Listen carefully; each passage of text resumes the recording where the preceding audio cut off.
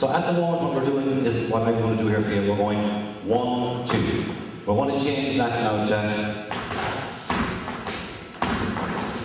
Okay, now this isn't as... It's easy done with the feet, but the problem is the mind will go astray. What happens is you have to split the brain here.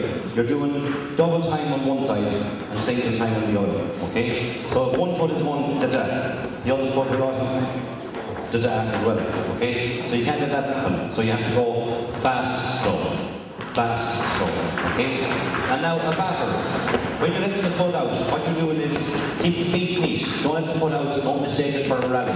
You're letting the heel of your leading foot hit the floor first. Heel, and then it's down, heel down, heel down, heel down. And it's just 2 taps with the same foot. The heel goes out, put the foot back to your out. Da da, da da, da da, da da, da da, da da. Heel out, heel down, heel down, heel down, heel down, heel down, heel down. And now when I say down, I want you to put the weight of your body onto that foot as well. So you'll be going heel down, and you can lift up the other foot. Okay? 1, 2, 3, heel down. And now you should have the opposite foot raised. 1, 2, 3, heel down.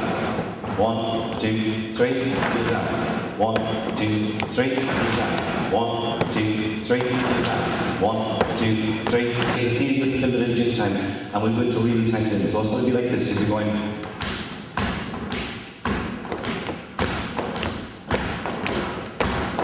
Softly. No. Okay, I'm going with you. Anybody else?